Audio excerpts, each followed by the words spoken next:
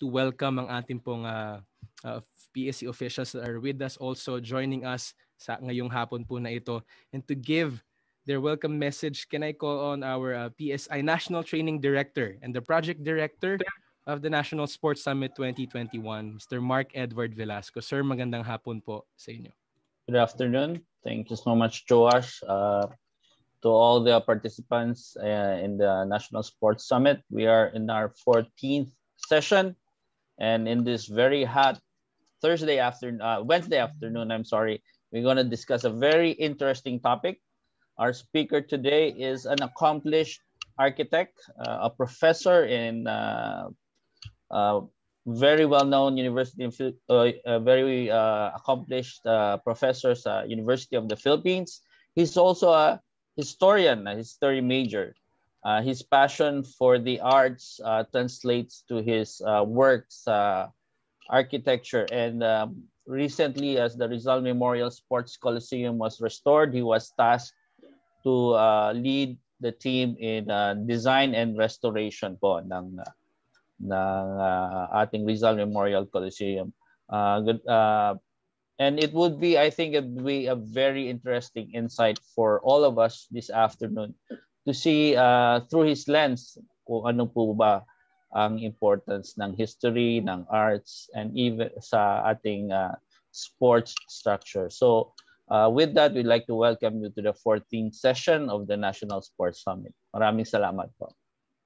Thank you very much, Sir Mark Velasco. Tama po si Sir Mark sa kanyang nabanggit about something about our guest speaker for this afternoon. It's really definitely something to look forward to ngayong hapon po na ito. Patuloy po tayo move forward po sa ating session for this afternoon. Ang alam niyo po, kanina po we have nag-skip po tayo sa ating about the project video, and as you know, alam niyo naman po yan na ang National Sports Summit po is a 3-phase project aimed to provide po both learning po sa ating pong lahat, and also again not only to na may matutunan po tayo on our first phase, but to have consultations po sa inyo po, kasama po kayo doon at tayo pa lamang po ay nasa first phase ng ating project, and we will move on to our phase 2 na as mentioned po we have that data processing and ang ating pong phase 3 going into consultations na kasama po ang ating mga participants and stakeholders. Muli binabati ko po ang mga kasama po natin ngayong hapon na ito sa ating Zoom platform. Si Sir David Carter from the Philippine Judo Federation is with us. Magandang hapon, sir. Together with si Sir Don Sombrio ng ating Secretary General for our Archery NSA. Welcome din po sa inyo, and ng ating Executive Director for the National Academy of Sports, Professor Joy Reyes, who also joined our chairman. Binabati po natin ang ating chairman William Butch Ramirez for recently celebrating his 71st birthday. Kahapon po yan, and together with Prof. Joy and the rest of our commissioners, a big news for Philippine sports po. Moving forward, ang session po na ito ngayong hapon is one of the many lectures that you will be having for the first phase of the summit. As said earlier, ang ating pong sports conversations will be presided over by recognized figures from the local to the international sports scene to deliver short lectures in the online conference format. And afterwards, magkakaroon po tayo ng open forum that will be facilitated to gather insights and views as a synthesis for every session. Ang ating pong topic, a very interesting topic for this afternoon, the talk traces the development of modern sports infrastructures in the Philippines from the early 20th century to the present.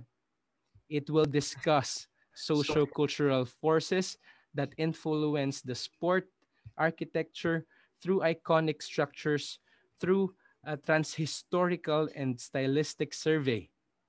Finally, ang ating pong lecture for this afternoon will be a narrative.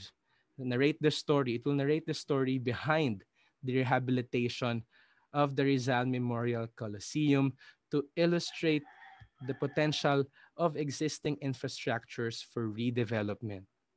Yan po ang ating topic. And ating pong guest speaker for this afternoon is an architect, architectural critic, and an art historian. He is a professor from the University of the Philippines College of Architecture, where he heads the History, Theory, and Criticism Studio Laboratory and is director of its research office. He completed his BS Architecture and MA in History and PhD in Philippine Studies at the University of the Philippines. His research interests includes the intersections of power relations and architecture and the history of colonial and post-colonial architecture in the Philippines. He is the multi-awarded author of publications of Philippine architecture and cultural studies, designer and curator of architectural exhibitions, and producer and director of a series of documentations on Philippine built environments such as Lunan, Master Builders, and Deco Decoded. He is the author of Edifice Complex, Power, Myth, and Marcos State Architecture in 2003, and Arkitekturang Filipino, A History of Architecture and Urbanism in the Philippines in 2008, among others. He also serves as consulting architect of the city of Valenzuela. Hey, ladies and gentlemen, help me in welcoming our guest speaker for session 14, Professor Gerard Lay Lico. Sir, magandang hapon po sa inyo. Magandang hapon, good afternoon sa ating lahat. No? So in this lecture, I will start now with colonialism, no, as a factor in the development of modern sports and ang akibat na infrastructure dito. So wag tayo magugulat kasi medyo magko-cultural studies tayo and then we will shift, no. Makikita natin yung intersections, no, nung colonial power and the development of sports, no, kasi ang assumption, no, ng mga Amerikano nung early 20th century, we are unfit, no, for self-government, and the Filipino bodies needs to be retrained, no, for self-governance. So I will start, no? I will start with my lecture. So the title of my lecture today is Bodybuilding Nation, the development of sports infrastructure in the Philippines. So why the body? No, the body is will be the subject, no, of transformation, no, during the early 20th century. No? So physical education, competitive athletics, and modern sports were introduced, no, in the early 20th century with the advent of American colonialism, no, in the Philippines. So sports bridge the physical and cultural gap between the colonizer and the colonized. No?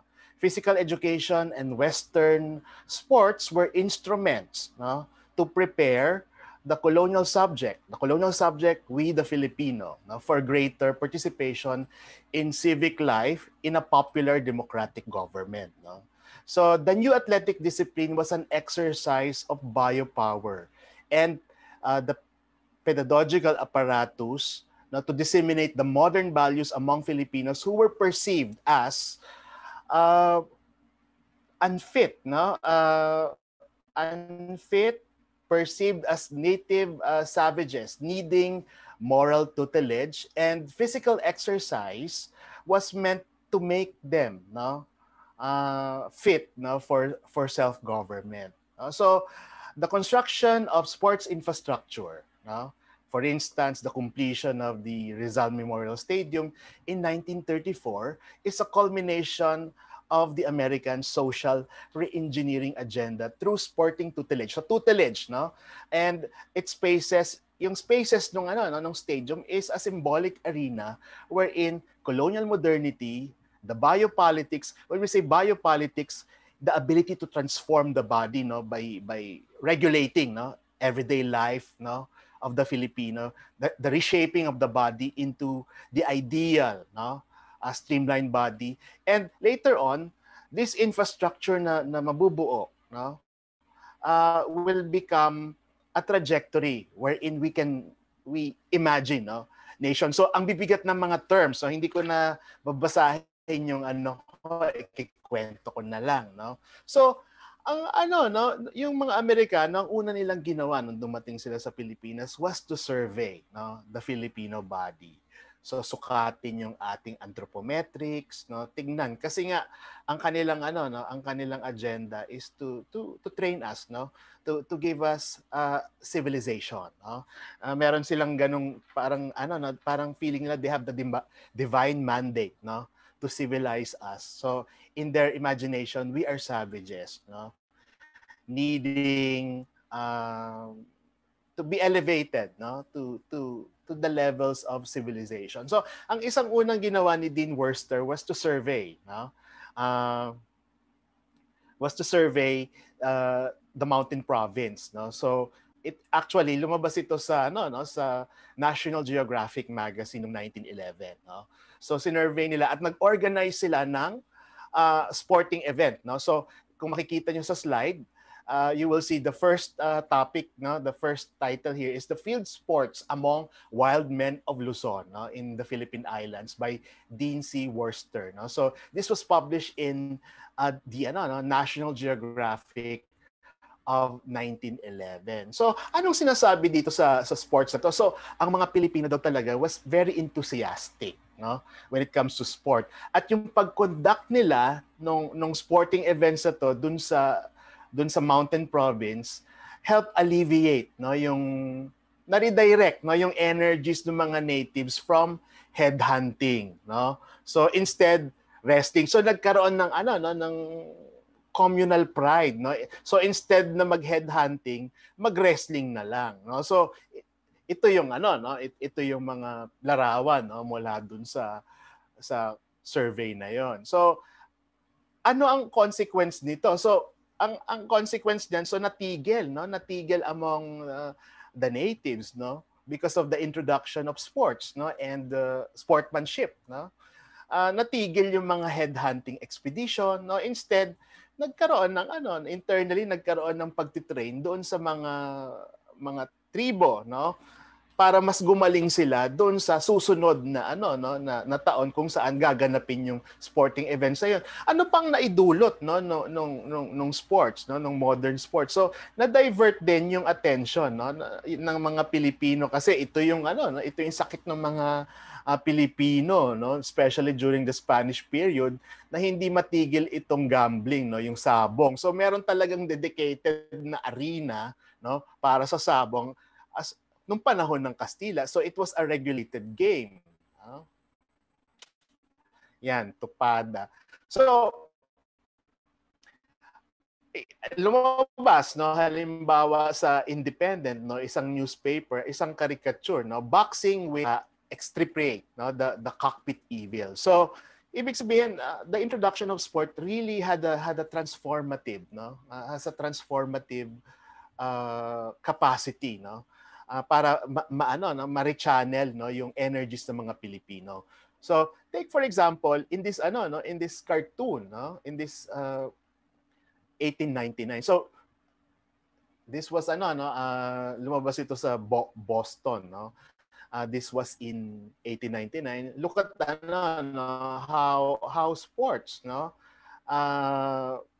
demonstrate, na dine-demonstrate dito yung illustration na from savages naging naging baseball athlete yung mga native. So in a way it was a disciplinary, no, yung pag-introduce ng sports was a type of disciplinary instruments, no, of pacification. So dumating din, no, yung YMCA sa Pilipinas, 'di ba, yung YMCA.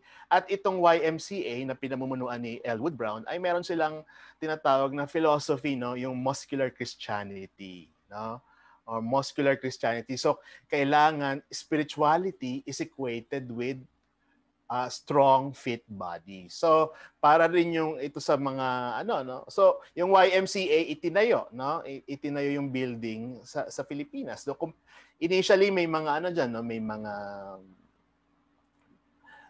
katabi niya yung katabi niya yung mga baseball field, no? And then merong swimming pool sa loob, no? So para sa mga Amerikano, ang baseball was a way to build, no? Capacity building, no, for the Filipinos.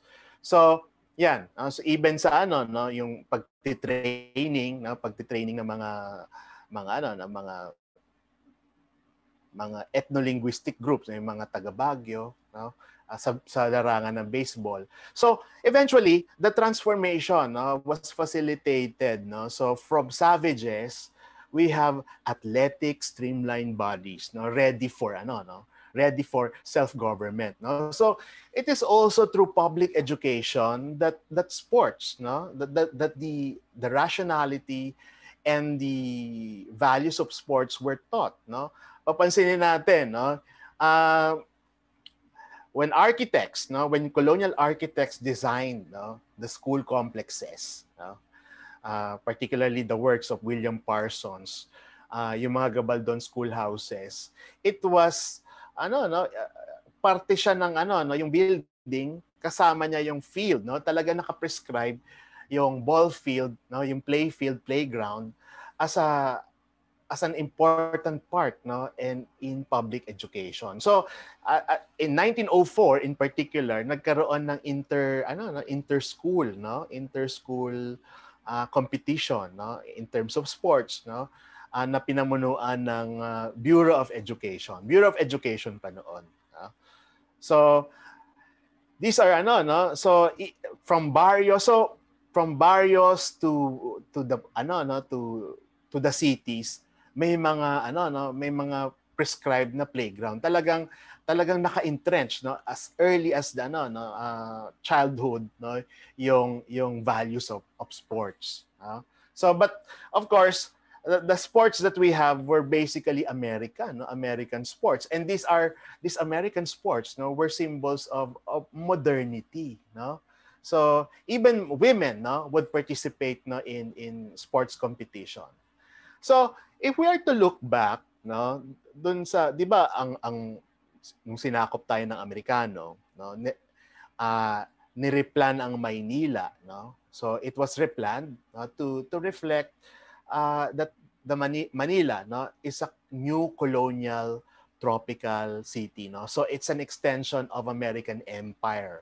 So kailangan ng mga buildings dito, no, malalaki, magaganda, neoclassical, no, yung mala Washington DC, no.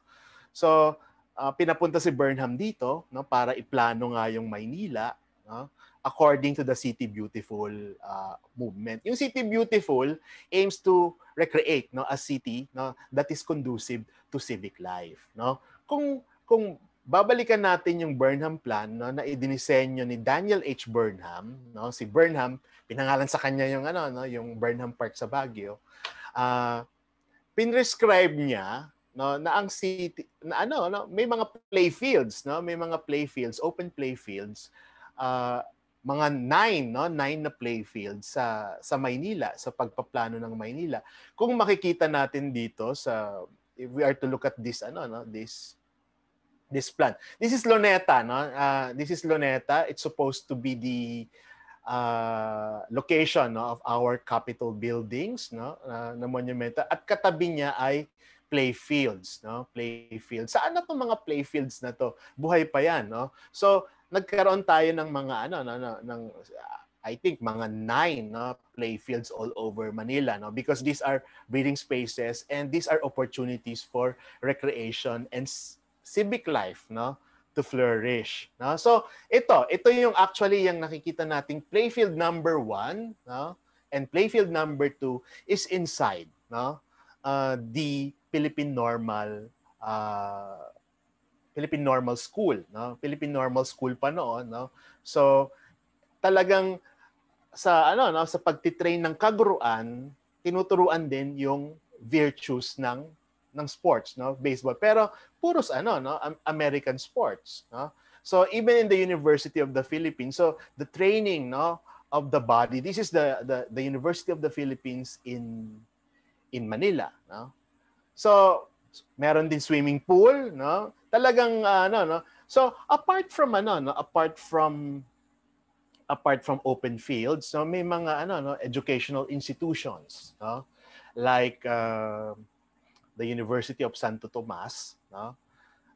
Inintroduce nila yung yung physical education, no, in their higher education curriculum, no? They built, no, a gymnasium designed by architect Fernando Ocampo in the Art Deco style. So yung gym na ito ay parte na ng mas malaking development. So tinayuan siya ng ano no ng buhay pa itong ano yung main structure, pero tinayuan na siya ngayon uh, ng mga dormitory sa taas. So it was expanded. So ito yung ano no. So mapapansin natin no that the material no the material of early gymnasiums no, and sporting facilities was reinforced concrete, because reinforced concrete was the material of modernity no. In fact, when we designed nga yung stadium natin no, yung first stadium natin as early as 1924, it was envisioned in reinforced concrete because we were inspired no by the Osaka no, yung nung hineld yung Far Eastern Games sa Osaka, na inspired tayo to build our own stadium. And that stadium, no, yung sa Osaka, was the first reinforced concrete stadium in Asia. No? So, sumunod tayo doon. So, ito yung ito yung gymnasium. It's an open, no? It's an open space, no? Papansinin natin yung gymnasium. It's a space of spectatorship, no? It's open, no? And the spaces are flexible, no? Pag sinabi na flexible, it can host, no, several events. So, 'yun ang maganda sa yung mga enclosed spaces na ganito, yung mga gymnasiums. They are capable of being transformed, no, based on a particular sporting events, no? So, the Bureau of Public Education, no, syempre nagkaroon ng mga scholastic meet no as early as 1938 no, which is actually the forerunner of the Palarong Pambansa no. So with this palipat-lipat ito yearly, palipat-lipat sila ng mga probinsya, and this event no triggered or stimulated no the construction of sporting facilities no in the provinces no, in the regions no. So yun. One of the important event no that birthed international sporting events no was the Manila Carnival. So dito nagsimula yung Far Eastern Championship Games no, na pinasimulan nung taga YMCA no, na si Elwood Brown no. So they intend to make, kasi we are part of the American Empire. So parang gusto nila maging sentro tayo ng modern sports, no? So nag-imbita sila ng mga atleta mula sa Japan, sa China. So initially 3 lang yung mga bansang naglalaban-laban no sa Far Eastern Championship Games. So, sinimulan ito noong 1908 bilang parte ng Manila Carnival. No, alam niyo yung Manila Carnival, this is a colonial spectacle, no? So, diyan ginaganap yung mga yung beauty contest, no? But on the side, there is also sporting events, no? So, for the Manila Carnival in particular, they built a temporary hippodrome, no? Which could accommodate the different sports no for the so ang tawag nga natin sa Far Eastern Games no ay Asian Olympics no, pero nagalit yata yung yung sa Europe kasi inappropriate yung term na Olympics, so kanila daw yun no. So ito yung mga unang atletang pumunta dito. So this international event would trigger no the creation of a permanent venue no, which will become the Rizal Memorial Field no. Tawag dun Rizal Memorial Field. So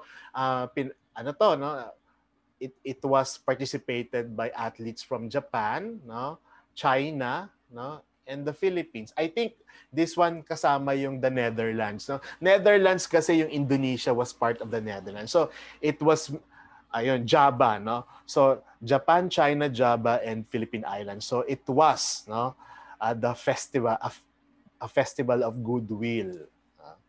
Okay? So by 1924 no, by 1924 there was a movement no to raise $500,000 no, for the construction of a stadium no, to be known as the Jose Rizal Memorial Stadium. So it was planned to be completed, no, in time for the Far Eastern Championship Games for 1925. However, no, hindi ito natuloy because of lack of funding. So going back to the site, no, titingnan natin again yung Burnham Plan. So, sa Burnham Plan, yung tinatayuan ngayon ng Rizal Memorial Stadium is actually part of Park number 1, no? So, by the way, the site no was chosen because of its proximity, no, to the Tranvia, to the sea, kasi pwedeng gamitin, no, for no, yung mga water sports, yung Manila Bay, no. So there exists na nga in that area. So pero ang problematic dito when you look at the site, it was looking at this aerial photo, it's a wetland, no, it's a wetland. So pero looking at this, kita nyo ba yung cursor ko, you will see na meron ng track, no? Track oval.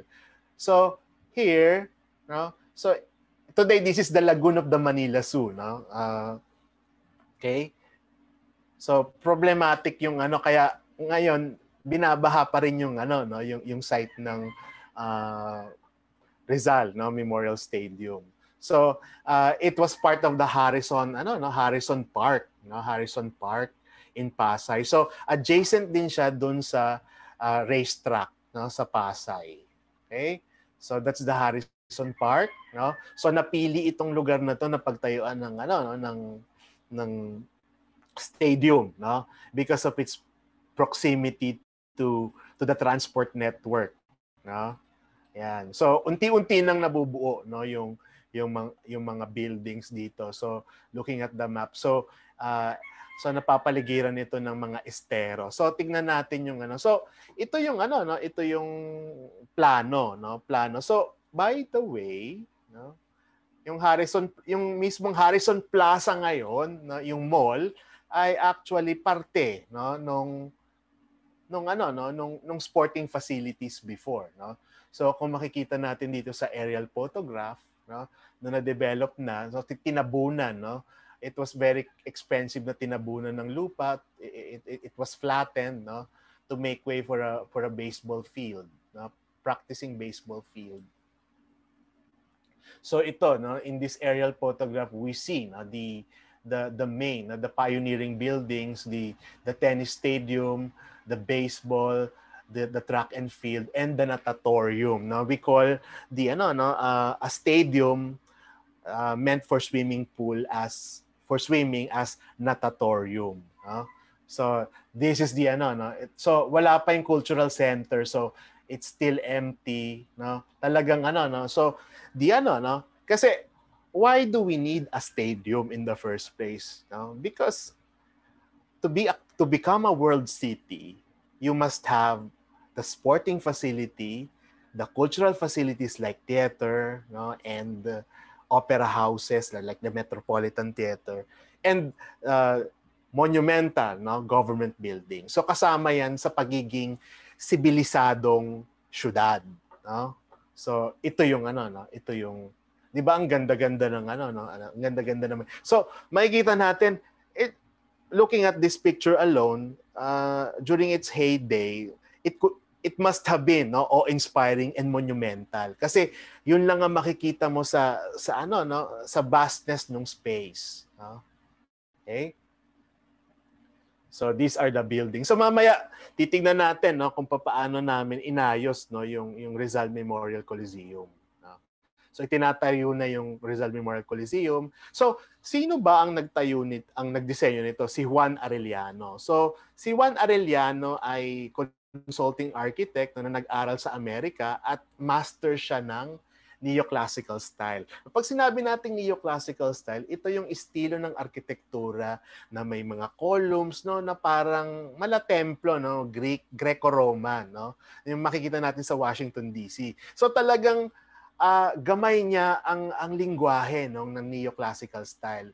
Pero kung makikita natin, no, so makikita rin natin, no, na si Juan Arellano was a postcard boy, no? Postcard boy for the independence movement. Bakit? No? Kasi nakapag-aral siya sa Amerika, no? Nakapag-aral siya sa Amerika.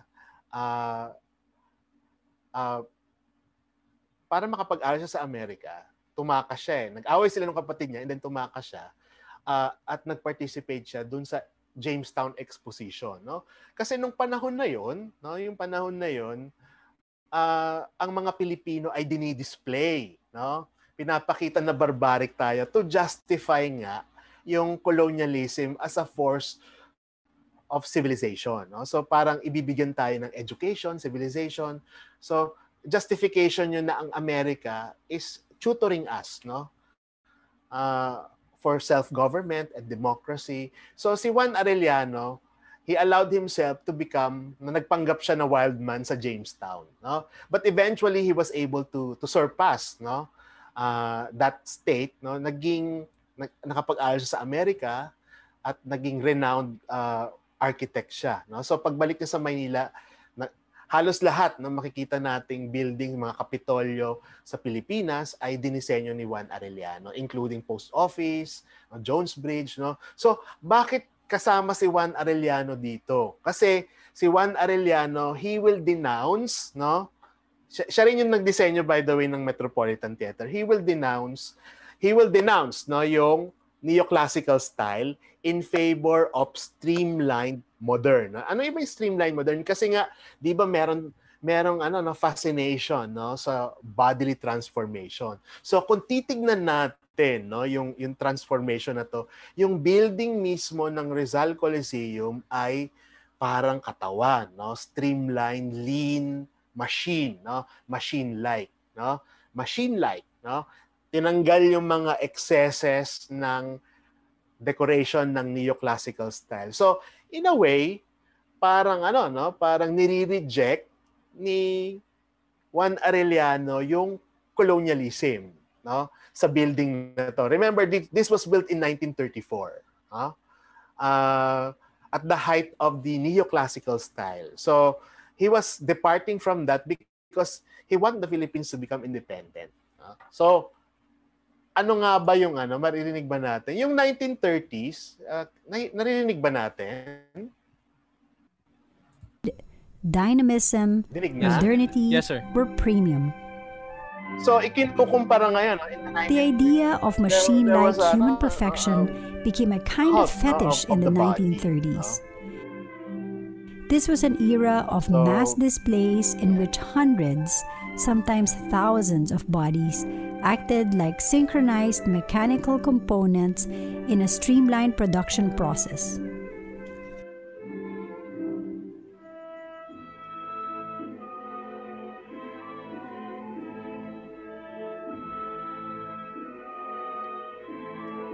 So kasi yung ganyan, it trains the body to be was this submissive, fascination no? with the notion of the body, strength, power, and movement coming together more evident than in Leni Riefenstahl's Olympia, a 1936 Nazi propaganda film.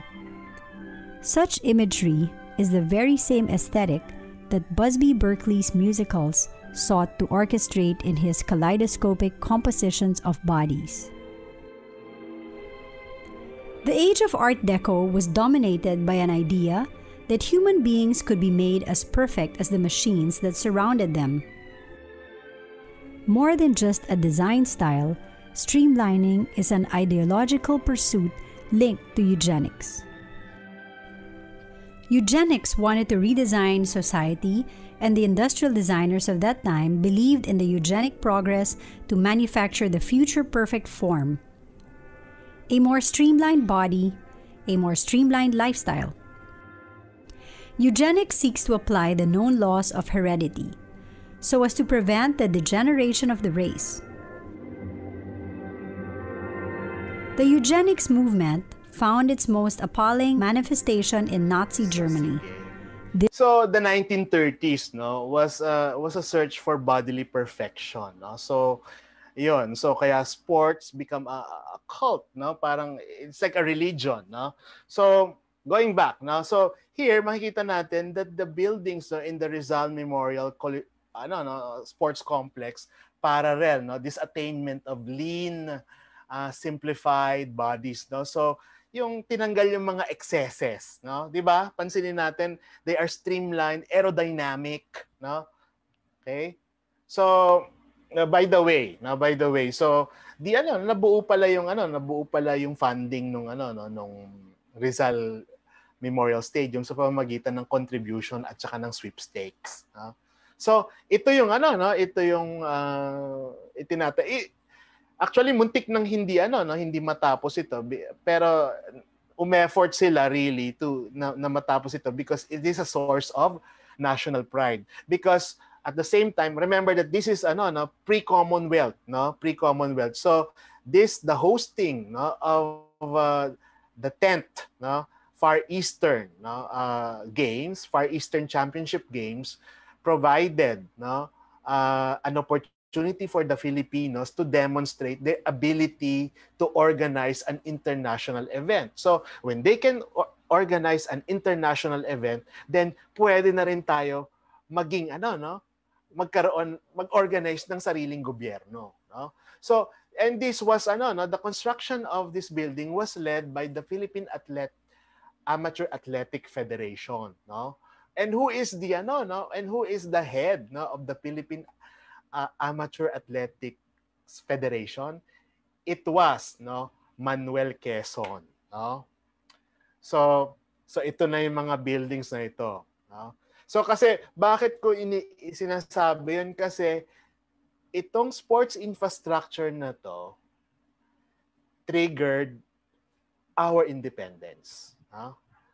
So kinonect ko siya sa kasi nga it demonstrated that we have surpassed, no, yung imagined savagery, no, ng mga Amerikano sa atin, no. We're able to become athletes, no.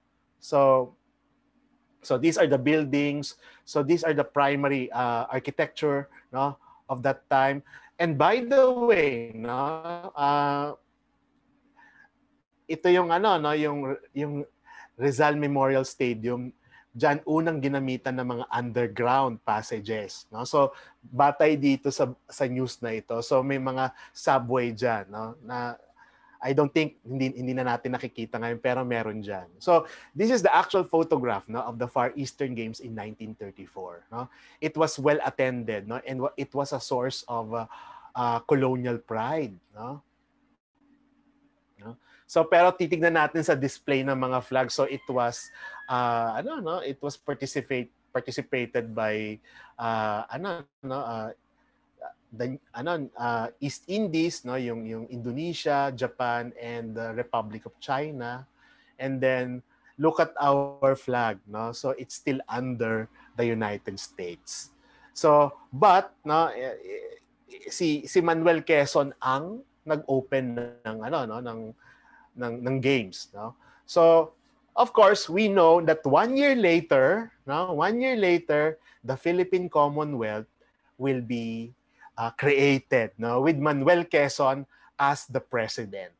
Okay? So I'll just show you pictures of pero tingnan niyo yung mga seats, no. Solihya pa, no. It's made of wood and solihya. So but there was a huge crowd, no. Pati sa mga fences tumayo sila doon, no. So ito yung mga yung mga atleta, no. So boxing, it's a boxing team. So yan. So it had its own glory, no. So yung mga collegiate athletics, no, ginanap diyan. So it's quite memorable, no. Yan. So even yung mga boxing. So it's really a versatile space, no. So ano pa yung mga apart from the Rizal Stadium, no? Meron pang mga sports infrastructure if we consider horse racing as a sports, no. So we have Art Deco, no. Yung Art Deco Santa Ana Racetrack and San Lazaro, no, which was also designed, no, using the streamlined, no, architecture of the period, no. Pag sinabi nating streamlined, siya, medyo machine-like, no, na kinokopya niya yung ocean liners because it's the it's the symbol of progress, modernity, and cutting edge technology, no? Aerodynamism. So this is the San Lazaro racetrack, no? So yun, bilugan din, no? Medyo rounded corners, no? And it's clad in no, partly meron yung kanyang staircase is clad in glass, no? And this is the Santa Ana racetrack, no? So wala na to. So notice also streamlining, no? Streamline design. And for the colonial for the colonial expat na they had, no? Polo clubs, no? For example, the Manila Polo Club, no? So by the way, the Manila Polo Club, no, which is in today's Pasay, no? Ngayon itong Manila Polo Club is the site now of the Cuneta Astrodome and the sports complex, no, of Pasay City. So we have also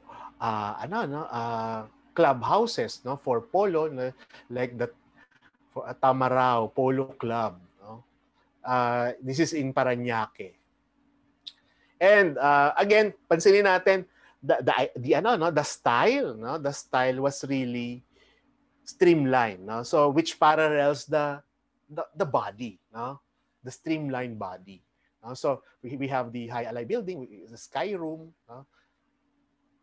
So no. Okay. So but we saw, no, we saw the destruction, no? The destruction of many infrastructure na during the Japanese occupation and the liberation of the Philippines, no, from Japanese forces. So there was massive bombing. In fact, the Rizal Memorial Complex, no, was a battleground, no. So it was really the last stand, no, ng mga Hapon, no. Napanood niyo ba yung mga footages, no? Archival footages. So let's see, no, yung sports infrastructure ng Manila, the foremost infrastructure of Manila being destroyed, no, during the liberation of Manila in 1945.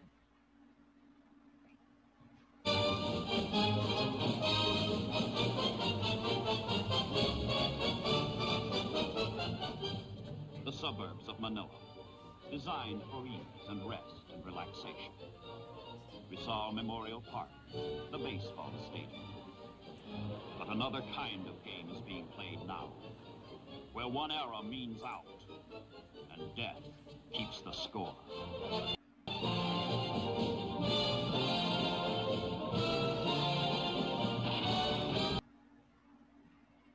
Okay.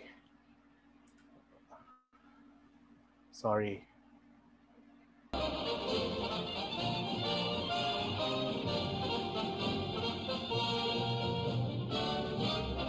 So yan, so nakita natin ang na ito yung last stand, no, ng mga Hapon, no. Kaya medyo siya, no, nasira siya. Pero again, it was refunction, no. After the war, it was because sporting infrastructures, no, are very versatile, no, very versatile kasi they have a huge expanse of space, no. Kaya gagamitin siya, 'di ba, ginagamit nga siya sa evacuation. So tingnan natin dito yung field, no? May mga tents, no. So by the way, no, yung immediately after the war, hindi masyadong nasira yung yung Coliseum, no. So ginawa itong opisina ng Red Cross, no. So actually hindi nalalayo, no, hindi nalalayo yung role ng ng Rizal Coliseum ngayon, no, 'di ba? It's a COVID facility, and noon medicalized din ang kanyang function, no, bilang Red Cross, no. Ito yung opisina ng Red Cross doon. Tapos of course, ginamit din yung space, no, to entertain, no, the troops, no. So ito yung inaayos yung arena.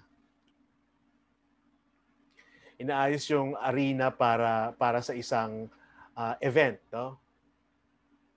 Okay. So the Battle of Manila destroyed many buildings, many heritage structures in the Philippines, no. But after the war, the Philippines, no, became, no, a new nation. No? As a new nation, it will adopt a new architecture, no, that will be symbolic, no, of its modern aspiration and progress. No? So, syempre, 'di ba, nakita natin nasira yung nasira yung mga major infrastructure. So, may mga temporary buildings, no, na itinayo yung mga Amerikano. So, these are military structures, no, that are versatile, no. So, ito yung tinatawag nating Quonset hut, no. So, this Quonset hut, for example, no, in the University of the Philippines, no, we have it, no. Yung Quonset hut, barrel shape siya, and then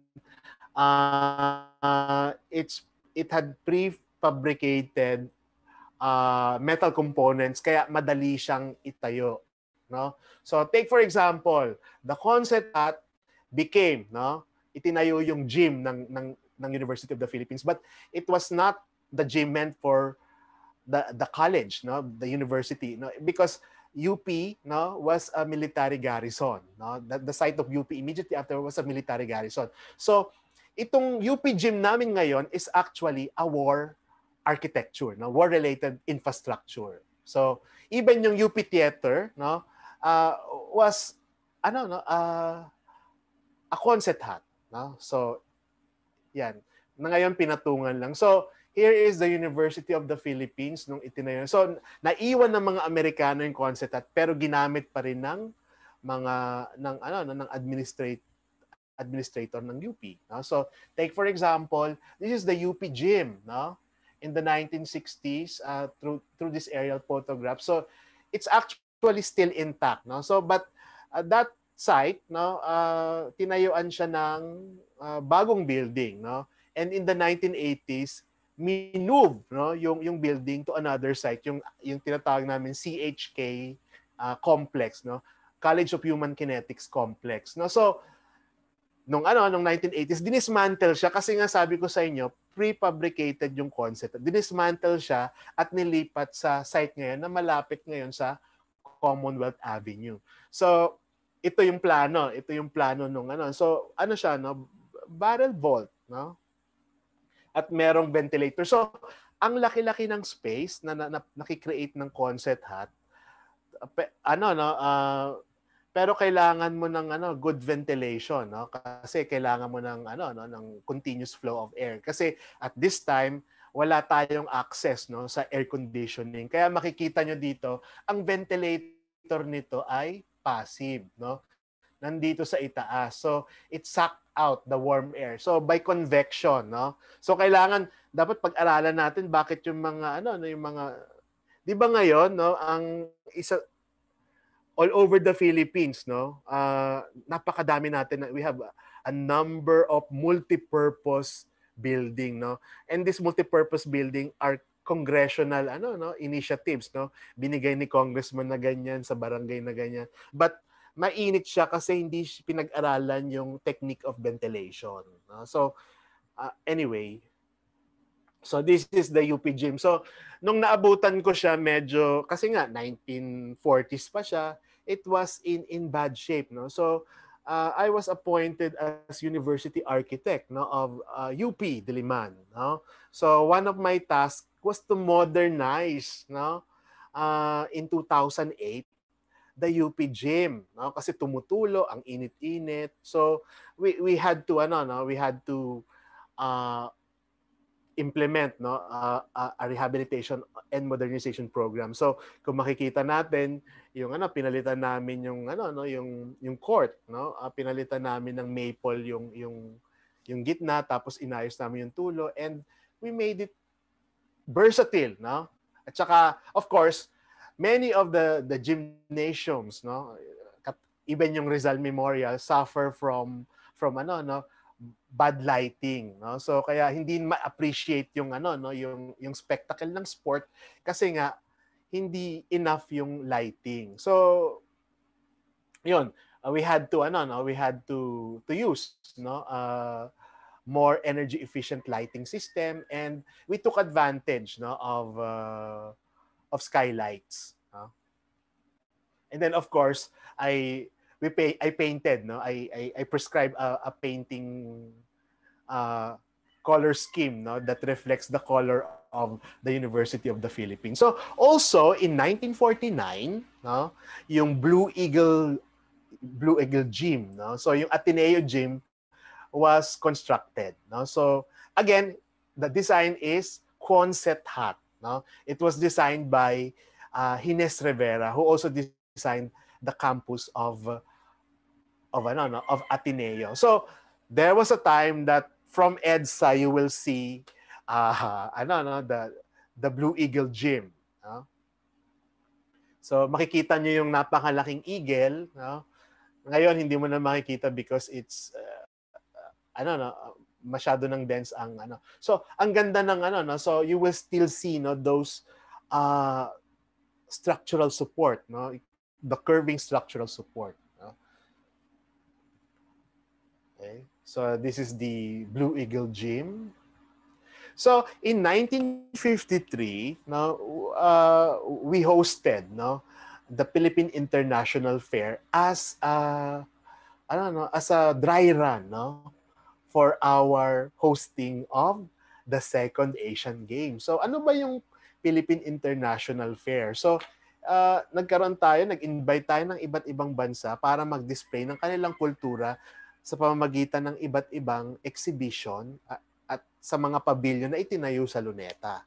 So the event was meant to showcase that the Philippines is a new nation state, and we have recovered, no, from the ruins of war, and we are here to participate, no, in the global arena, no, and we are part, no, of the family of nations, no.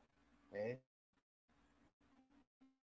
So 1953 sinimulan din i-rehabilitate, no, yung Rizal Memorial Coliseum, no, Rizal Memorial Sports Complex, no, para nga sa hosting nung second Asian Game. Yung first Asian Games was held in India, no? So it was, no, again, a source of national pride. It's the coming out of the Philippines as a new nation, no, in the aftermath of World War II, no, that we have recovered from the ruins of war, no? So na ready na tayo. So we are part, no, of a family of nations. So we are part of the free world, no? So ang nagbukas nung games was Ramon Magsaysay, no? And by the way, no, this event, no, was the first time we used the technology of television, no, to broadcast, no, the different sporting events. Okay, let's watch the event, no. Yun. In 1954, Manila was host to a So gathering pansinin of natin athletes yung from all over the Asia stadium, in the no? second The Asian stadium Games. is Over 1,000 athletes from 18 a source of Asian national nations pride, learned no? at first hand Diba? that peoples can live and strive in peace.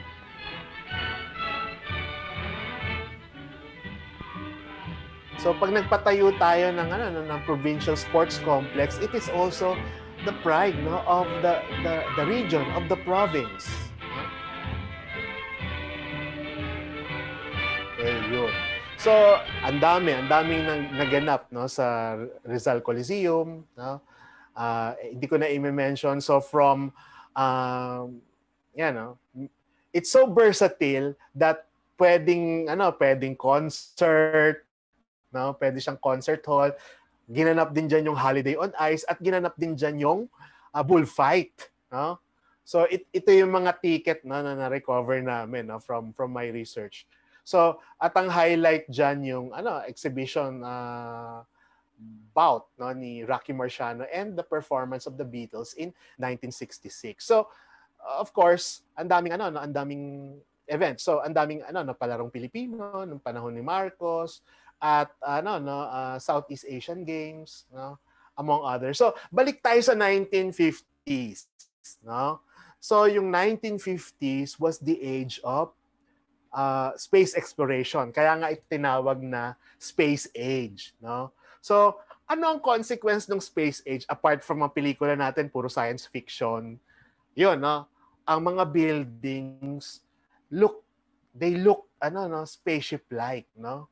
They were about to launch, no, in outer space. So, kaya ayan yung domical, no, yung domical structure na yan, for example in UP, no? So, reinforced concrete, no, was considered as at this time, no, was a plastic material capable of being shaped, no, into different geometric forms, no. So buildings at this time became some sort of a sculpture, no, pero parang plucked out, no, from a science fiction film or novel, no. So ngayon, no, yung Araneta Coliseum, no, itinayo noong 1958 at natapos yata to noong 1959, no. So it rests on so ito ay centerpiece, no, ng development, no, ng Quezon City, no, particularly nung Cubao. At itong Araneta Coliseum was considered as the biggest domed coliseum in the world, no, from 1960 to 1963. So meron tayong ano, no, acclaim for that, no. So the building is made of, so it's the world biggest dome, no, at a given time. So it was completed, no, in 1959. So it is composed of a reinforced concrete na cylindrical, no, and then this is topped by an aluminum dome, no. So ito yung plano niya, no. Ito yung plano niya. So naaalala niyo ba ang Araneta Coliseum? Ang dami ring mga mga pangyayari diyan, no. And it was, no, one of the highlights, architectural highlights of the 1950s because it was an engineering feat, no, at that time. So empty pa siya. Pero ngayon, because nga buildings, no, from the 50s tend to be dilapidated, it received, no, a rehabilitation, no, and it is now known as the SMART, no, Araneta Coliseum. SMART, no. Yan. So ang ganda-ganda. So nandiyan din yung ano, no, yung mga boxing match, no, PBA, no. So also in the 1960s, in the 1960s, makita din natin yung isang iconic building na mukhang spaceship na gymnasium, no. Ito yung St. Meinilde Hall, and this is the ano, no, the gymnasium of LaSalle Green Hills, no. So, 'di ba? Space age, no? Space age ang look niya. It was designed also by Hines Rivera, no? The same architect who designed the Blue Eagle Gym. So, very UFO, 'di ba? So, 'di ba, we know Manyosa, no? Manyosa as the designer of the Coconut Palace, no, and the EDSA Shrine, no. In the 1960s, he designed, no, together with his brothers, no, the Manyosa brothers, they designed a gymnasium for San Beda, no, which is very science fiction like, no, but it has a huge, no, space, no. Sa Cebu naman, sa University of San Carlos, they had this, no, beautiful gym, no. At alam nyo ba, noong 1962, no, nakikita nyo tong building na to? So, this was the proposal of Felipe Mendoza. No? Felipe Mendoza is also a renowned architect who designed the Batasang Pambansa. No? So, makikita natin dyan, space age pa rin ng na inspiration ng building na to. But what is this building? No? This is supposed to be the replacement, no, of the Rizal Memorial Coliseum. So, in the 1960s, there was a plan to demolish the Rizal Memorial Coliseum to make way for a larger venue, no? Pero unfortunately, this plan did not take off. No? And then in 1969, no? So yung mga city nagtatayo na sila ng sarili nilang sports complex, no? So take for example, this 4 million sports complex, no? Also known as Rizal Complex, no, in Marikina. Pero today it's known as the Marikina Sports Complex. It introduced, no, the industrialized construction method, no, when it employed precast, pre-stressed structural system. So it was erected in 2 months, no. Usually this type of building, without using these new technologies, would take about 1 year to 1.5 years to complete, no. But for this, the building, pero ngayon parang di na siya natin na siya appreciate, ano? Kasi luma na. This building was in fact awarded, no, in 1974 for being an outstanding precast system, no, by the US-based Pre-Stress Institute. So this is in Marikina. So even yung no, even the facade, no, you have a modernist, no, bas relief, no, that depicts the different sports, no, prevalent in the Philippines. So in the 1980s, no, so diba, Madam Imelda Marcos, the apostle of the true, the good, and the beautiful, no, the Minister of Human Settlements, and the Minister of and the Governor of Metropolitan Manila, no, created the University of Life, no, and one of the one of the building of that vocational school was this brutalist building, no, which later on ultra, no, naging field sport. So pag sinabi nating brutalist, it's a building. Kung makikita niyo yung works ni Locsin na yari sa sa CCP yung gawa ni Locsin, yari sa raw concrete, na unpainted, basta lang siya, raw concrete. Yun ang tinatawag natin brutalism, unpainted, because we want to valorize, the very texture, of raw concrete. So it's a brutalist building, but this building, so international hosting, of sporting events would yield instant rehabilitation, for our old buildings. So it was rehabilitated to become this a venue, for the 2019 SEA Games. So 'di ba, instant, so naging high-tech na siya. So ngayon, maganda yung instead na magtatayo ka ng bagong building, why not refurbish, and retrofit existing buildings? Because buildings such as this, and even Rizal Memorial Coliseum have historical value. So may potential siya, for redevelopment. So when I was university architect, I had the opportunity to design, the College of Human Kinetics Sports Complex. So apart from designing the National Science Complex of UP, we had this, on the drawing board, but unfortunately, because of the lack of funding, hindi natuloy. But we were very eager, to do this. So ang ginagawa namin, paano ba kami nakakuha ng pera, So kumakatok kami sa Congress, literally, kasi 'di ba at that time, may mga congressional initiative, they would sponsor a building. For example, at this time, we were able to get a pledge, from Speaker Belmonte, to give us 65 million to jumpstart, our swimming pool. Pero unfortunately, because of politics, 'di ba naging illegal nga yung pork barrel. So nabawi sa amin yung So, but this was our proposal for the UP Sports Arena.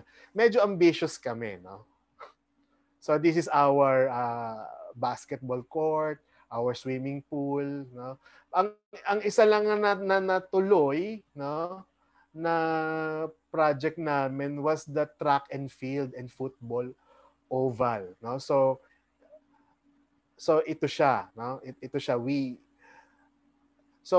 We already had so ito yan. So ang aming yung green diyan ay artificial turf, And then we have yan. So ito yan, before, ganyan siya. So pinademolish namin yung existing grandstand kasi nga yung track oval, hindi siya world standard, no? Pinademolish namin kasi pag pinalaki namin yung yung track, talagang kakainin yung grandstand. So syempre kailangan namin at par with the global standard. Kaya we had to sacrifice the grandstand. So ito siya, no? During its construction, no? Ayan, nililay na yung yung artificial turf. Why artificial turf? Because they are easy to maintain, no? So another important buildings of recent memory is the Mall of Asia Arena. It's also a versatile bakit siya no? It was designed by an international consulting firm, no? It's Arquitectonica, no? With Jose Shaoling as the counterpart architect, no? So para siyang symbolic eye. So and this is of recent memory also, no? This is the Philippine Arena, no? So the Philippine Arena, no? So I will read from my from my forthcoming book. Ano yung Philippine Arena? So it hailed as one of the world's largest indoor venue, no? The Philippine Arena at Ciudad Victoria. So a 140-hectare tourism enterprise zone in Bukaw and Santa Maria. So the building is about 15 stories high, no? With the multi-purpose indoor arena which can accommodate up to 55,000 spectators. So thrice the capacity, no, of Araneta Coliseum by volume, no?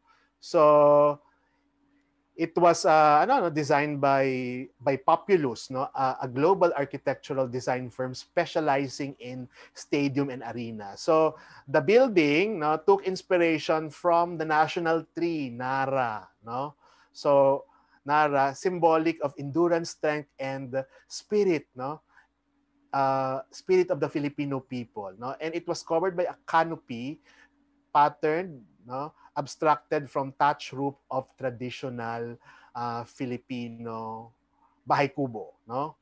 So, yan. Tapos isa pa tapos it was also featured, no, in Discovery Channel's Man-Made Marvel, no, in 2013. So, it's one of the largest, no, indoor, no, arena in the world.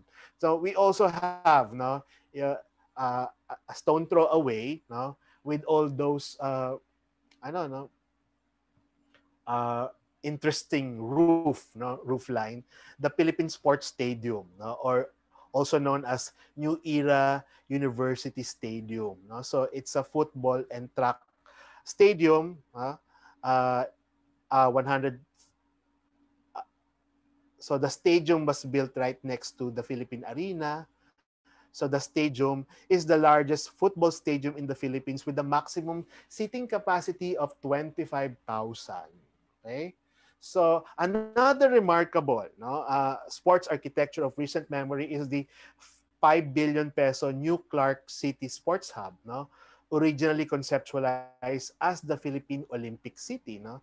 It is a haven for athletes and sports aficionado, nestled in the belt of the Clark City National Government Administrative Center. So this is once a desolate parcel of land, no? It with with a 2,000-seater aquatic center and an athletic stadium with 20,000 seating capacity.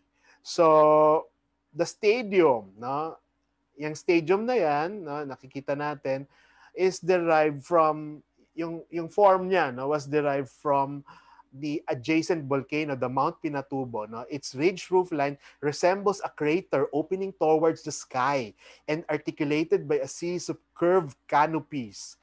As a homage to the site, the materiality of the walls and the posts was a concrete mixture made up of lahar and volcanic deposit, an abundant resource, no, quarried from the site. No? So the main entrance was defined by frames of glass, okay, the gray and orange seats. No? The gray and orange seats are randomly arranged in tiers as a pixelated, no? Parang pixels that depict the lava flow. No? So, sculptural pillars, no? Yung poste niya, no? That carry the tiered slab were painted orange as visual accent suggestive of the Philippine sunset. So, another important experimentation, no, in terms of form, that was one of the highlights, no, of the SEA Games of 2019 was a bamboo structure, no, the Polo Pavilion, no, in Calatagan, Batangas, no. So it was an experimentation in the potentials of bamboo as a modern, no, contemporary material. So this is the Polo Pavilion designed by Sangay Architects, no. So it's composed of parang A-frame, no? And it's a homage to the Bahay Kubo. No? So pinapakita dito na yung bamboo is not just, no, a poor man's timber, no? It can be a sculptural and an architectonic experimentation, no? So ano ba yung mga forthcoming, no? Ano ba yung mga forthcoming sports venue, no? So for example, we have Sorsogon Coliseum, no? Or Sorsogon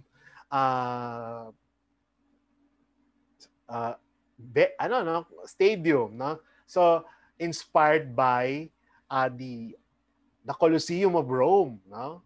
Sige, tingnan lang natin yung mga, siguro we expect this to finish by 2022, 2023. No? So, yan. So, it's under construction. So, in the north, no, in Lawag, under construction din yung Ferdinand Marcos Stadium, no? Designed by William T. No? So, ito yung ongoing construction. Okay? So ano nga ba to? I forgot. So I think it's UP, no? UP, no? UP in Davao, no? The sports complex in UP Davao. So we go now to may time pa ba tayo, no? We go now to how we were able to to rehabilitate, no, the Rizal Coliseum. So, kasi pag sinabi nating lumang building, we just dismiss it as demolish na lang natin yan. Kasi mas mura pang gumawa ng bagong building. But because it is a declared, no, historical site, no, so meron tayong responsibility, no, sa ating bansa na i-preserve ang mga ang mga buildings na ganitong klase. Kahit luma sila, makikita pa rin natin yung potential. So, miski sa mga probinsya natin, huwag nating i-dismiss. Pwede siyang i-rehabilitate pa rin. So, ito yung state na nakita natin. No? So, doon sa Rizal Memorial Coliseum. Of course, the SEA Games provided an opportunity for its fast track, no, rehabilitation. So, but of course, when you embark, no, on a project of historical magnitude, you have to do research, no.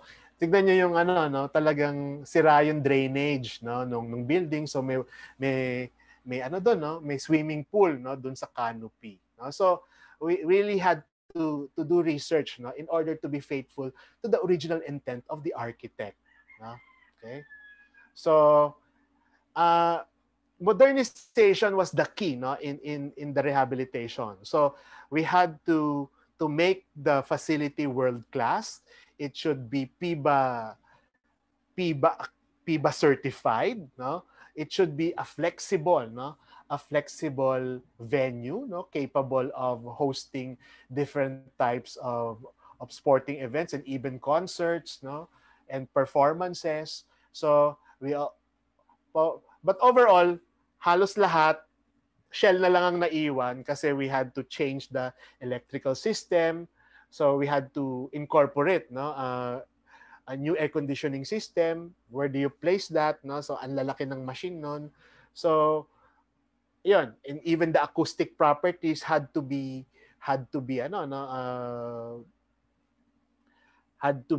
improved, no? So lighting, etc. So, yan. So, everything was removed. The chairs were also removed kasi kailangan retractable na yung seat. So, ano ba yung mga elements ng building? So, we had to remove yung mga ugly elements that do not belong to the original. So, we demolished certain parts that was added on, and that compromises the integrity and authenticity of the building. So, we also did some scrapings in order to be faithful. So, we devised several color palette for the approval of our stakeholders, in this case the Philippine Sports Commission, and they chose intelligently the gray variant. So ito actually tama sila kasi when we saw a Technicolor footage of the complex, it was really gray tones. Then we had to repair several elements, the drainage. So the building is very, very sick. May sick building syndrome siya. So may mga mold, so we had to cure it because yung water, yung pag-penetrate ng tubig, because hindi na kaya ng drainage ng roof, so nagkakaroon ng overflow, and eventually this water is the source of mold, at saka fungal growth. So we had to cure it. So yan, nililinis na, inaayos na. And we also eventually we recovered some spaces, and we converted it into a museum so that the building could speak about its history. So this, and yung building also suffer during flooding, kaya siya merong zocalo, nakikita nyo may parang boundary dyan para hindi papasok yung tubig sa loob. So we had to solve it. We had to relocate that parang flood barrier somewhere else, because it's not giving justice to the beauty of the building. So this is what we our treatment for the lobby. So also we recovered some missing architectural detail, like yung circular window, which is a porthole window, inspired by ocean liners. So actually nawawala siya dito, and we were able to recover it. So nakatakip lang pala siya. Okay? So everything that makes the building not beautiful, we remove. And it's not really giving justice to the Art Deco aesthetics of the Rizal Memorial Coliseum. Okay? So ito yung mga changes. So ito na yung loob. So we also yung mga antique na na blower sa taas, ni-retain lang namin because it gives a layer of history to the building, and it gives certain level of authenticity. Tapos yung mga side lobbies, they are very ugly. They are very ugly. Because as the ceiling, makikita niyo yung mga tubo sa mga toilet ay nakaputrud. So we had to repipe them, repipe them and conceal them. So ito na yung itsura niya, tinago namin. So even the terrazzo flooring, we had to restore them using the same techniques that was used in the 1930s. So maganda from the very beginning, maganda yung building. It's a matter of removing lang the accumulated addition throughout the decade. So we were also amazed to look at this picture, because the missing details were supplied by this picture. So nung una hindi namin alam bakit ganito tong poste nito. Ito here, bakit ganito yung poste? There must be something there. So nung nakita namin yung picture, we had to recreate the lighting fixture of that based on the picture. So I had to sketch it and fabric. So this is the before and this is the after. So there was the intention of the architect to use real marble, but when we scrape the surfaces, we saw an attempt for foam marbling. So we use na lang, no, real marble na lang, no, instead of a fake marble. So this was okay. So by the way, if you want to know more, no, about how we did it, no, in a span of 3 months, no, you can watch it via YouTube, no. The title of the documentary is Rizal Revival. So we use new equipments like the spider crane, no, so that hindi na kami gagamit ng mga scaffolding kasi we had a tight schedule, no, para magamit yung venue for the SEA Games. So we used, no, a lot of new equipments, no, imported new equipment. So this is the toilet before, no? So we had to repipe everything, no, and this is the toilet now. I hope it's still in the same state, no? Kasi today it's being used as a COVID quarantine facility. Okay, that's the toilet. So we borrowed elements, no, from the existing grill works to be integrated in the door design. So this is the before. Ayan. So talagang in doing this, no, we had workers, no, more than 400 workers working in 3 shifts, no, just to beat the deadline. So let's see the video.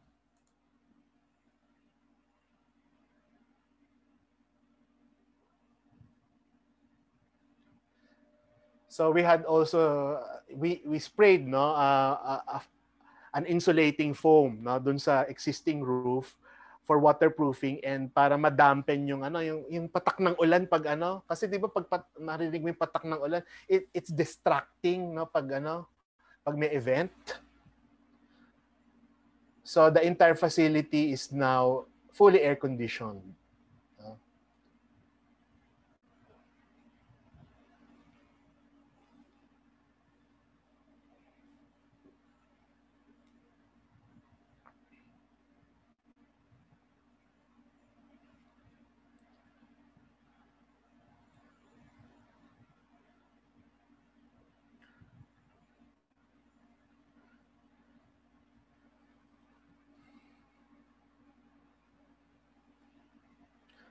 So, but when we did this, we really had an exhaustive research, no. So before I did this building, I also worked with another Juan Arellano building, the Metropolitan Theater, no? Yun. With that, it's ngayon it's a pandemic facility, no. So, yun. With that, maraming salamat. I hope na nakita natin yung yung evolution at saka yung yung connection ng sportive practices, no, with colonial tutelage, no, and the development of infrastructure, no, as a signifier of modernity. No, thank you. Maraming salamat. Maraming salamat po, Professor Gerard Lico. Grabe po, hindi ko mapuknat. Ako lang ba to? I believe lahat ng mga participants natin ganun din. Hindi ko po matanggal yung attention ko sa screen with those photos, with those documents po and videos that you've shared with us. Before I move to a synthesis, babalikan ko po, I'll call on our POC official na isa rin po, one of our athletes din na naglaro inside the Rizal Memorial Coliseum na minimension pa sa atin kanina ni Professor Lico. Can I call on to give us a short message lang po of Commissioner Ramon Fernandez? Magandang hapon po sa inyo. Come on. Yes, Josh, magandang hapon. First of all, I'd like to thank the professor for that journey towards our history in Philippine sports, especially in the construction of the Rizal Memorial Coliseum. But before I make a comment about that, I'd just like to thank all our participants again this afternoon. Indeed, the topic is very important, no? Talking about infrastructures, no? So for those of you who are connected with the LGUs in the local government units, it's really very important that when you do infrastructures, when you do facilities for sports, make sure that they are according to international specifications. No? You can call on the PSC engineers to help you, no? Check the specifications of whatever facility you are building, whatever court, that sporting court that you are building, to make sure that they are according to international specifications. Para naman hindi masayang yung facilities ninyo, pwedeng gamitin ng tournaments that are official tournaments. No? So again, thank you to all of you for joining us again today. And indeed, the very first time I played at the Rizal Memorial Coliseum was maybe most of you, I don't know how many of you were born already that year. That was way back in 1972. No? I can vividly remember my,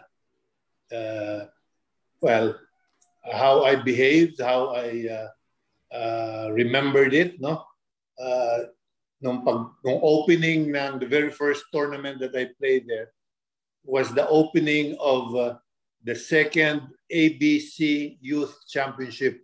This is now the equivalent of FIBA Youth, no? Asia, FIBA Youth. So pagpasok namin doon sa dugout, pagpasok namin sa floor, with the hiyawan ng mga tao, ay tumayo yung balahibo ko, no? So it's very memorable, and I'm just so happy also na naging part ako ng official dam ng PSC when we had this renovated for the SEA Games, no? The transformation from the old Rizal Memorial to the now fully air-conditioned Rizal Memorial ay natutuwa ako para sa mga atleta natin na gagamitin yan later on. And the same with other PSC facilities at the Rizal Memorial multi-purpose gym dito din sa Rizal Memorial Complex, and of course sa Ultra, where I spent a lot of years also during my PBA times, no? At the Ultra Pasig, it was already air conditioned before, but it's now really fully renovated also. Sad to say that all these facilities right now cannot be used by our athletes because of the pandemic. We offered this to the IATF, to the national government, to use it para sa mga kababayan natin na tinamaan ng COVID-19. No? So be that as it may, we just really hope that this pandemic will come to pass para naman mapakinabangan natin itong mga facilities na to for our athletes. Sayang, we might not be able to use this to prepare for SEA Games 2021. When we are preparing, we are already starting to prepare. So we'll just have to make do of other facilities. So again, thank you very much for joining this. And remember, when you build facilities, make sure that you build it in international standards. Thank you. Thank you very much, Common Fernandez. No, tama po. No, I think the right person po to really speak about the experiences inside natin pong historic Rizal Memorial Sports Complex ay si Common Fernandez. That being said, let me go through a very few important points na minention po sa atin ng ating guest speaker for today. Just to give you a quick recap of our lecture. Napakaganda pong point na sinabi ng ating speaker today that sports really bridge the gap nung savage imagery sa ating mga Pilipino before, no, to an enthusiastic nation po, no. And pati rin naka-included din po sa ating architectural design ng mga school buildings natin noon yung playgrounds. That means na meron pong inclusion sa sports. I also liked what our speaker said about yung mga ating po mga sports infrastructures ay hindi lang po mere buildings, pero it triggered our independence as well, especially ang ating pong Rizal Memorial Complex. And first time, no, ang kasama po ang Rizal Memorial Sports Complex first time na pag-broadcast ng ating games, hosting the second Asian Games. And that being said, marami pa po tayong kailangang abangan ng mga sports infrastructures growing and rehabilitation sa ating po mga national heritage and sporting facilities all over the country. Kaya po yung kailangan nating abangan. Ito po, sabi ni Sir Reynaldo Reyes from PBF, sabi niya po, Prof, Sir, what could be your comment that the present sports infrastructures, more than their historical significance, still reflects the influence of Philippine colonial history? And thus, these infrastructures have any chance of changing design-wise and to structurally showcase more of our true identity? Okay. Oo naman, so of course, these are naman, for example, itong Rizal Memorial, these are artifacts of colonialism. And yet, we appreciate them, no, as part of our development, no, as a nation. So, we cannot just reject them, no, di ba? So, instead, there is always room, no, to rehabilitate, no? So, because these buildings are rare, no? These buildings are rare. And that's why, but they are so designed, no, to be flexible, no? So that's why hindi kami halos nahirapan, no, when we modernized the Rizal Coliseum, no, because it was well designed, no? Tapos kailangan lang talagang i-upgrade nga to international specification. So pati yung lighting. So there are new technologies naman, no, to do it, no. So without tampering into the historical significance or heritage value, no, of the existing structure. So hindi po, that doesn't necessarily reflect na tayo po ay, tingin ko siguro po mas maganda po tingnan natin yung mga infrastructure sa context po ng art po. Tama po ba, Professor? Also, yan po, no, continuing ang, alright. Sabi ni Peter Gabriel Atencio, one of our media friends po with us today, are the facilities you mentioned in Sorsogon, Lawag, and Davao are being built according to international standards po? I think naman because these architects, no, are renowned to for example, yung sa Sorsogon, it's an international firm, no, si Mori and Associates, no, ang gumagawa. Si William T, no, I think, no, it follows, no, kasi pag hindi siya magagamit na venue pag merong international event, no? And even yung sa UP, no? Especially kami sa University of the Philippines, pag nag-design kami, kailangan talaga according to international specification. Kasi nga nakita namin yung ipagkakamali nung 70s nung tinayo yung grandstand, no, na mali yung circumference, no, nung track. So therefore, we had to demolish our grandstand, no, to expand, no, to make the facility up to global standards. All right. I think Common is also trying to add on that. Common, are you here with us po? Still?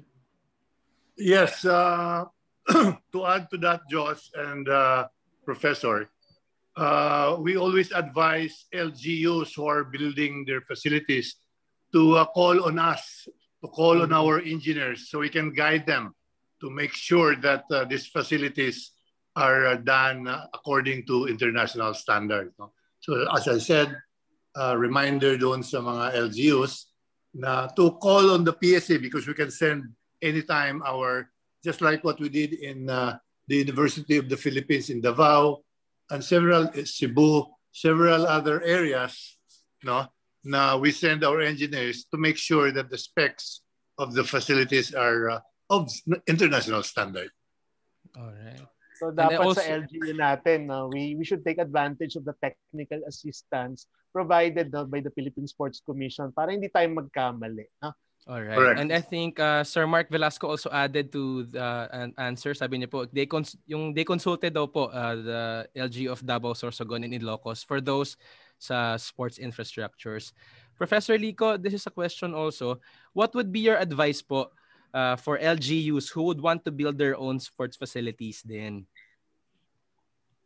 As much as possible, the venue should be flexible, no? So kailangan of course the sporting aspect, no, should be at par, no, at par with the global standards. At the same time, it should be flexible, no? Flexible meaning marami siyang ma-accommodate na kasi in the absence of theater and cultural centers, the stadium, no, the provincial stadium becomes a provincial arena, no, at di ba nagiging pang concert, no. I remember, no, several times, no, when I visited mga cultural festival, it's held, for example, in Rojas City, ginagamit for for Heritage Month as a venue for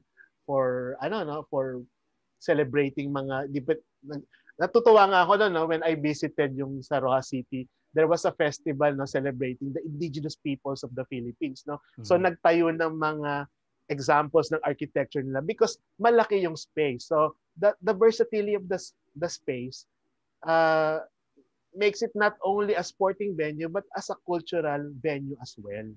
Mm-hmm. So sports and culture naman yan, 'di ba? Magkapatid sila, no? Pareho silang humuhubog, no, sa ating pagka-Pilipino. All right, intertwined po 'yon. And that being said, continuing on that, Prof, with the limited funding po, ano po ba yung best structure to build first? Ito medyo baka technical po ito na sagot for me. Open field muna. Ano yan? Dapat kasi siya, for me, no? Kasi in my case, as the architect of the university, no, we rely on phasing, no. Ano muna yung namin, yung budget namin, ano muna ang kasya. So siya, progressive dapat siya, no? Ibig sabihin ng progressive, incremental, pero dapat sa initial phase 1 pa lang magagamit mo na yung sports facility even without the support, no, the support spaces. All right. I think we are down to our last question, Prof. Okay lang po ba, from our participant also a question, okay lang daw po ba na may foreign counterparts in the design of a sports complex dito sa Pilipinas? Karamihan po kasi ngayon ay ng mga big facilities ay may foreign partners. Okay po ba yun? For me, yes, no, to give it a global a global stature, no. So partnering with a foreign consultant gives us edge kasi bakit? It's a two-way street, no. They give parang a signature, no, a signature dun sa facility. At the same time, we Filipinos learn, no. So may transference of knowledge from foreign designers. So mapapansin natin yung mga malalaking facility nga ay design ng mga global global architectural firms, no. So in a way merong transfer of knowledge, but at the same time it gives credence, no, and high reputation, no, like yung yung Philippine Arena, yung SM Mall of Asia, at saka yung itatayo sa seaside, no, sa seaside sa Cebu City.